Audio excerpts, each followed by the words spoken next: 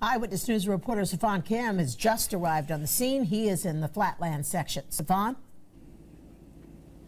Well, Sandra and Joe, we are here live at Avenue L and East 73rd Street, where you can see there is a massive police presence here with crime scene on the scene. If you look at that gray sedan, in the driver's side window, you can see 5 bullet holes, appearing to be very deliberate here. The latest information we're getting now, confirmed by police, is the victim was a New York City correction officer, a 25-year-old woman fatally shot. It is unclear if she was targeted, but the suspect fled in a dark-colored vehicle. Again, she was shot 5 times while sitting inside her car. It just happened just after 9 p.m. She was shot in the head and torso. Police again confirming only that she's a 25-year-old killed off-duty correction officer. Preliminary information at the moment: the shooter fled again in a dark-colored vehicle.